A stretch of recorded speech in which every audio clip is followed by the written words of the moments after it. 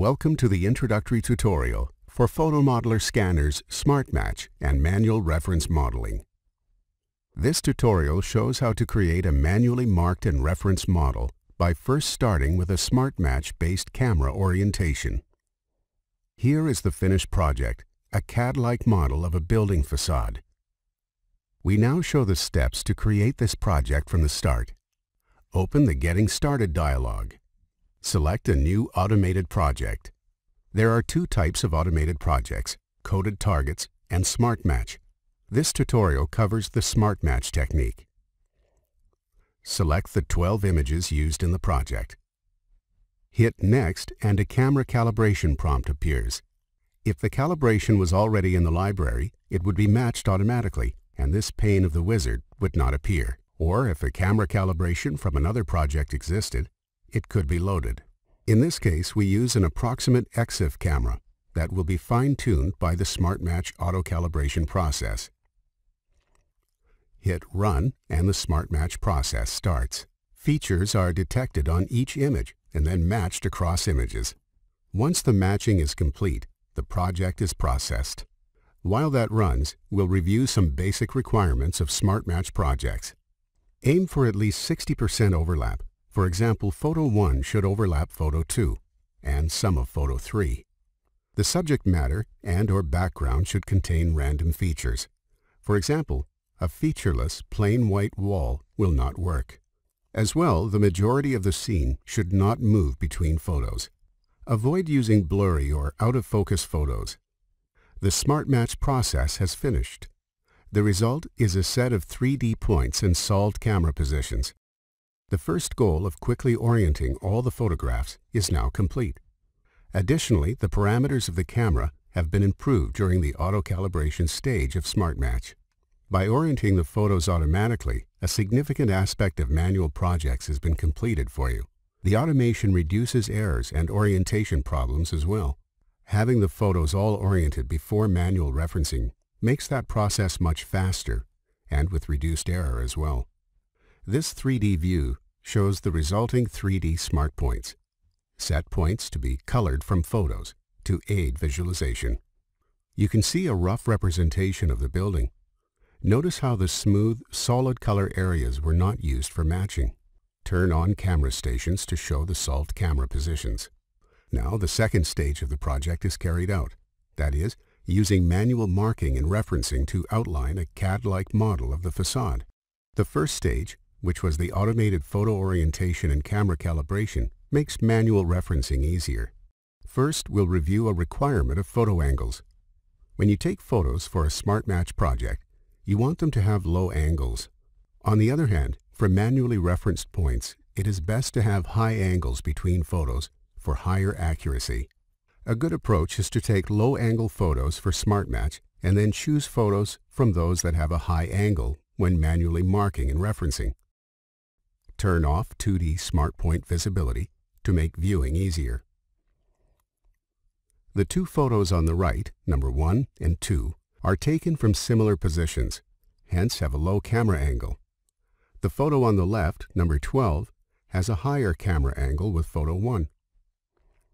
To see the difference in angle, reference this point between the low-angle pair, that is, Photos 1 and 2. Since they are easy to match up on Photos 1 and 2, it is tempting to reference them there. However, it is best to reference to photos with a higher angle. Hold down the Alt key to bring up the zoom window to make it easier to see the location of interest. Reference a point on the other side of the window frame between the higher angle pair, that is, Photos 1 and 12. The mouse scroll wheel can be used to zoom. In addition, if you click and hold the scroll wheel, it can be used to pan. Open a 3D view to see the result of these point references. Turn on light rays in the 3D view. Select a point in 3D or select the photo mark and use the Expand Selection to All Windows command. You can see the shallow angle of the rays used to calculate this point. Low-angle light rays usually generate low precision results. Select the high-angle point now and use the Expand Selection to All Windows command again, but this time using the W shortcut key. The higher angle rays give better precision. The closer the angle is to 90 degrees, the better. To add redundancy, which also improves precision, the point should be referenced on at least 3 photos. Select 3 camera stations with reasonable angles between them and use the Open Photo Showing Selected command. Mark and reference the 4 corners of the window on these 3 photos. Since the photos have already been oriented during the SmartMatch stage, the images show the reference helper lines, which help locate the matching location on other images. Once a point is referenced on 2 photos, when the cursor is moved over a 3rd photo, the cursor and image will jump to the approximate location of this point. This speeds up the manual process greatly. This is another result of having the orientation stage already complete. Now that all 4 window corners have been marked and referenced, lines can be added to help with the visualization.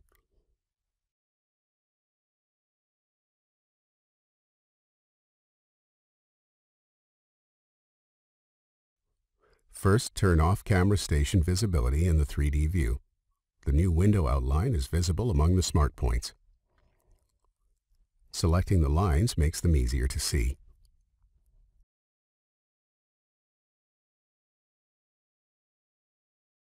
Here is the project with key points marked, referenced, and connected with lines. Surfaces can now be added.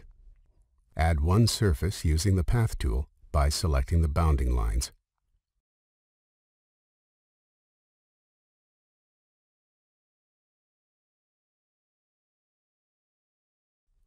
Here is the project with additional surfaces added.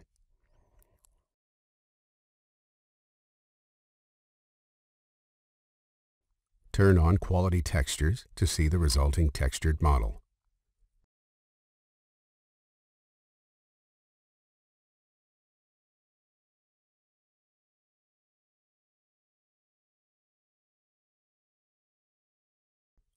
Add a scale and rotate so that the model matches real-world measurements. There are several ways to define the coordinate system. Here, the Scale Rotate wizard is used. Select the project units as feet. Enter the known dimension of 4 feet and select the objects used to define the scale. The project is now scaled. Next, add a rotation. 2 axes must be defined. Add the horizontal axis first. Select a point on the left. Hold Shift and select a point on the right. Order is important. Now define the vertical axis. Select a point on the bottom. Hold Shift and select a point on the top. Reset the 3D view to the front view so the defined rotation is clear. Turn on the axis display to also see the effect of the rotation.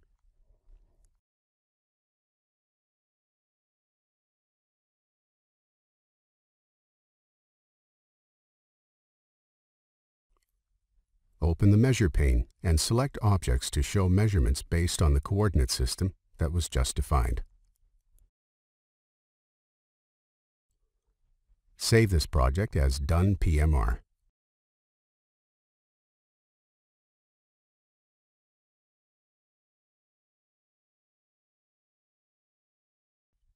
Lastly, export the model for use in third-party 3D software.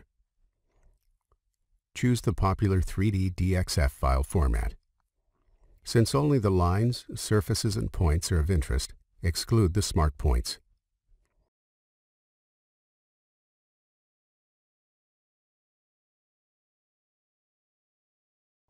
In summary, the tutorial showed how to run the Automatic Project SmartMatch wizard, how an approximate EXIF camera can be used and refined during a SmartMatch project, how to use a SmartMatch solution for manual marking and referencing and picking high-angle photos, how to add lines and surfaces to referenced points, how to export a project while excluding smart points.